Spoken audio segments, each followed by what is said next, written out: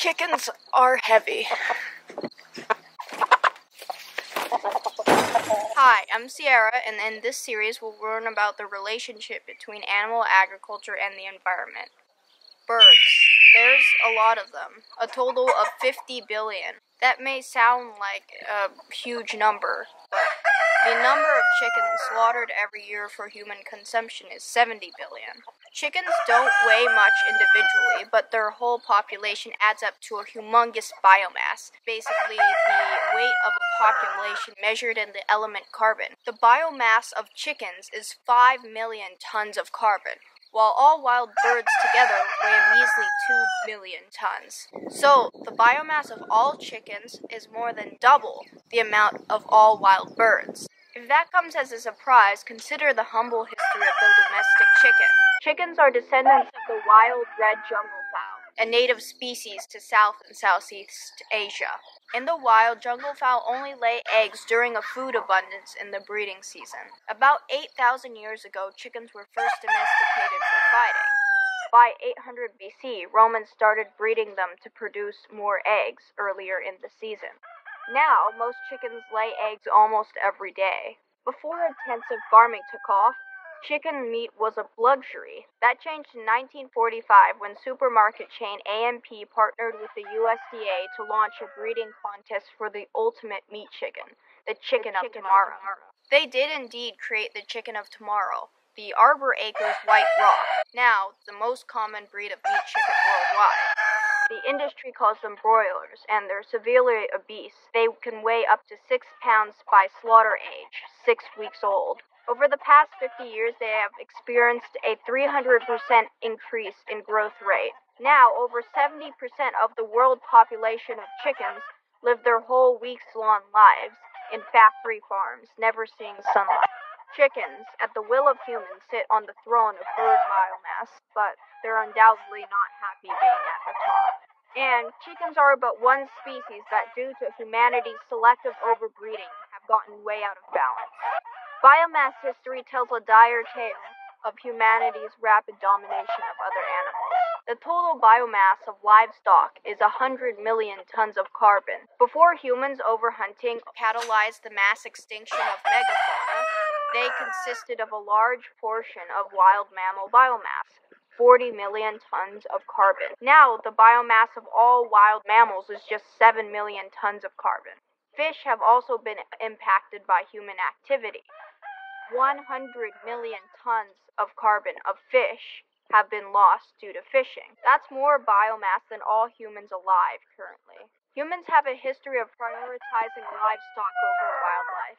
150 years ago, passenger pigeons were the most common bird in North America. Flocks of billions of birds would blot out the sky as they migrated. Unfortunately, this humongous population came with a ravenous appetite, and farmers would shoot them because they ate their crops. These birds were basically viewed as feathered locusts, and they were all dead by 1914. More recently, in many states including Montana, Idaho, and Wisconsin, ranchers have been lobbying state governments to allow them to cull wolves. This hunting has so far disintegrated an entire pack in Yellowstone. Humans have been discounting wildlife for the sake of agriculture, and even more so recently with the ever-increasing demand for animal products. The disproportionate biomass of livestock is a telling demonstration of how humans have exercised our dominion over wildlife. Currently, 83% of wild mammals and 50% of plant species have gone extinct due to human activity. We are in the 6th mass extinction. Over the last 50 years, the destruction of wild habitat for farmland has been the main cause of declining biodiversity. Since over 80% of farmland is for animal agriculture, and it is rapidly expanding its reach, animal farming has been the main driver of the destruction of Earth's biodiversity. Biodiversity hotspots only take up 2% of Earth's surface now. The majority of them exist within developing tropical nations. These countries are accelerating their meat production, and projections show they may need to increase their animal farmland by 3 million square kilometers in order to keep up with demand. That's a larger area than Argentina. It gets worse on a global scale. In order to meet future supply trends, we need to increase our farmland by an area of 1 billion hectares. That's larger than the area of the United States.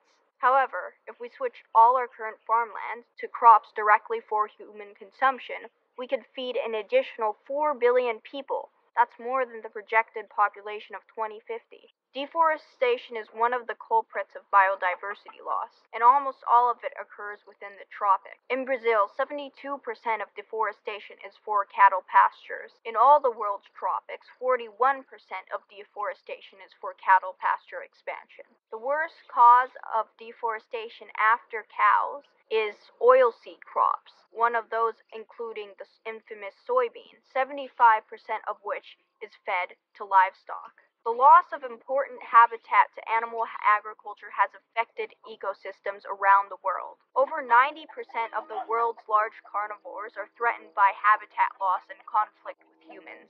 Because animal agriculture is one of the largest drivers of habitat destruction, it is the main existential threat to the world's most iconic animals. When wild carnivores decline, the whole ecosystem goes out of balance.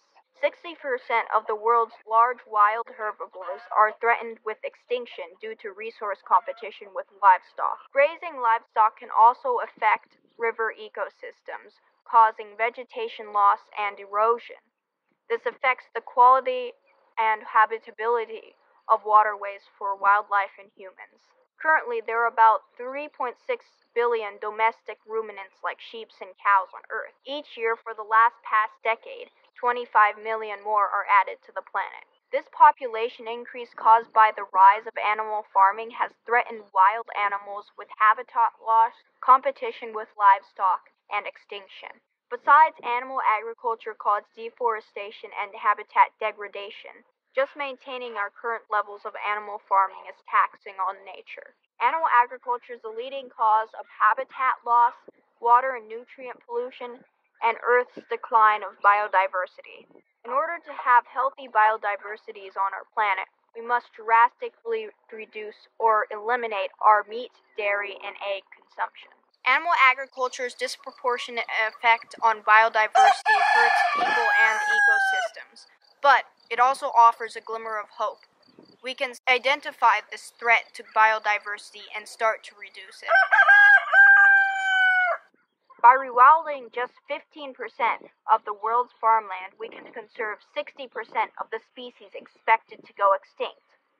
If 30% was rewilded, 70% of the expected extinction would never occur, while half of the carbon released since the Industrial Revolution would be captured by the native flora.